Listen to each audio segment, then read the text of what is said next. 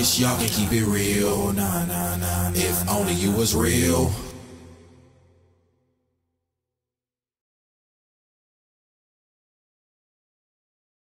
So, y'all seen what I do on a day-to-day basis. Y'all done seen my music hustle.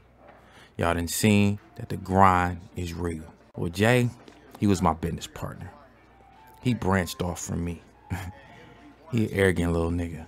He hate when I tell people that he started from me, but he did.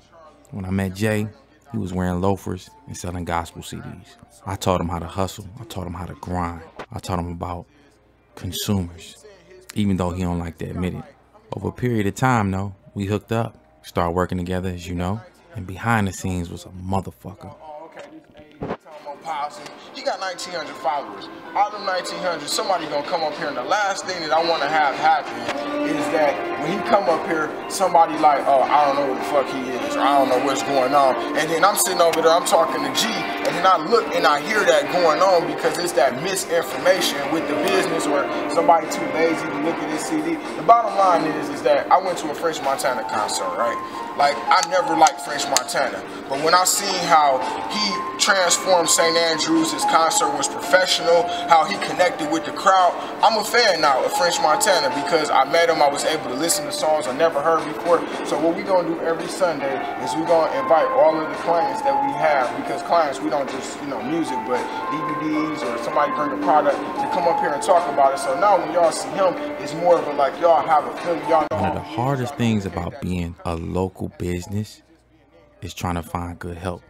So every now and then, Jay would get these bright ass ideas and he would just drive them to the ground, and then he'd come up with another bright idea. And we would have meeting after meeting after meeting after meeting.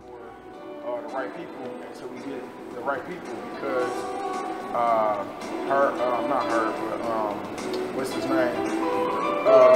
Wood sold the Doughboyz Cashout CD. You know, he sold the CD for $10. He sold it to a customer that brought the CD back, and it's like, we want people to have their own personality up here. Burned it. And, but at the same time, we want for people. He didn't just sell a Doughboyz Cashout for $10. He burned and fraudulently stole from Doughboyz Cashout, flat out. And from this company. And from this company, which could get him killed, him locked up, his business taken away for $10. Roy, he was like Jay's right-hand man, or I should say left-hand man. He ran the Shea Butter booth. He was one of them niggas who think he know everything. He a cool ass nigga though, but you can't tell that nigga shit. We gonna keep on looking until we find the right people. You had different people that work for the company. My little nigga Tevin, that's my dog right there. He a real nigga. Tristan, and them other niggas, I really don't know who they are. Finding good work as a local business and a local entrepreneur is hard as hell, especially when you're dealing with black folks. The work ethic of today's youth suck ass, for real. So we would have these meetings, and every now and then, I had to get in the nigga ass. It got tiresome, and I got too old for that shit. So he won't be nervous. Take me. Fuck that. Fuck that. Cause I want to know. We are.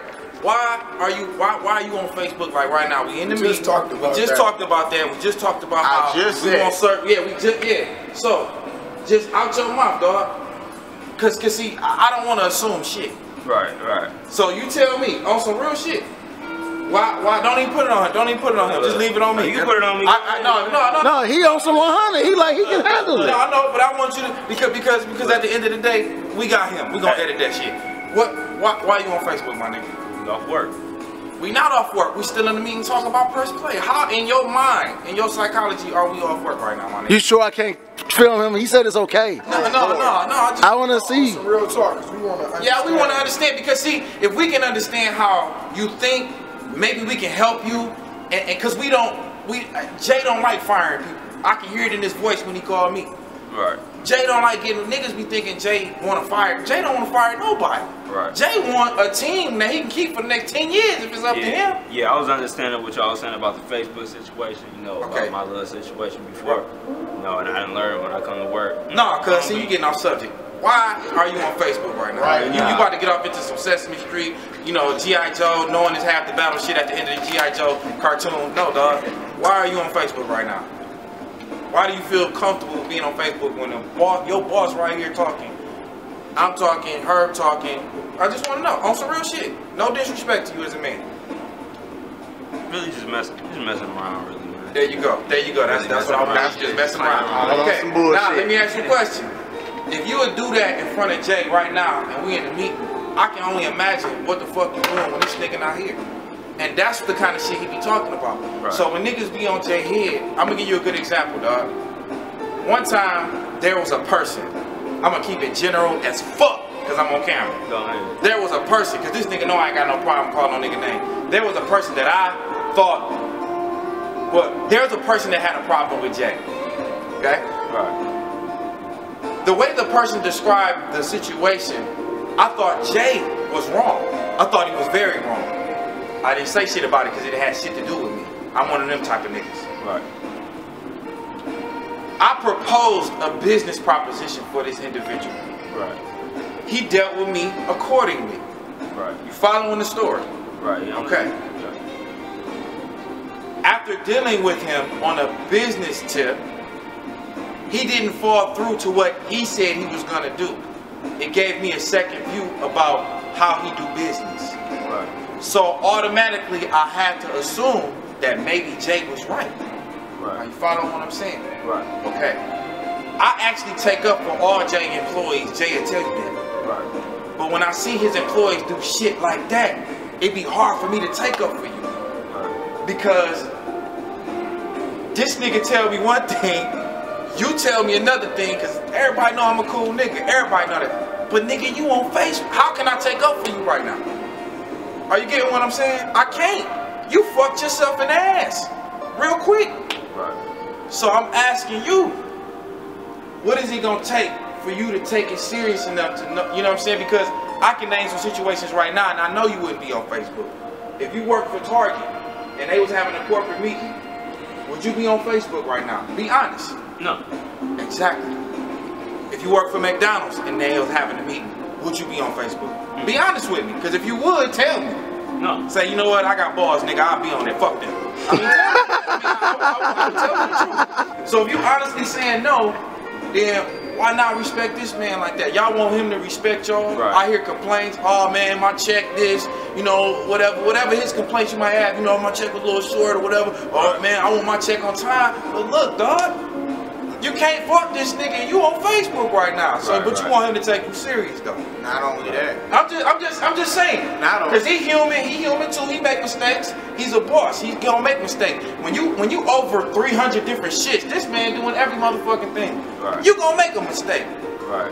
This nigga make a mistake with me, and I don't be in this nigga way. I don't trip because the nigga thinking so much. Jay'll be in the middle of a conversation with me. I be deep in the motherfucker. The phone hang up. He don't call me back for 3 hours. I be like, damn. But he called me back and be like, man, I was talking to so-and-so. That was the radio station. I was like, do I trip on this nigga? Nah, this nigga doing a million different things. Yeah. But that's what I'm saying. But you gotta, if you want respect, man, you have to give respect. And guess what else? That's what I'm saying. So I'm just telling you. I hope what I'm saying is, because me and you had to talk already. I just want to say. So I'm just saying. Am I making sense to you? I just want to know before I leave this conversation, am I making sense to you? Because if it's something you don't understand, I want you to tell me. Yeah. So I can explain it a little better. I understand. You understand? Okay. And I also want to add that you pretty much like just got back. All these niggas to me is just some little silly ass niggas.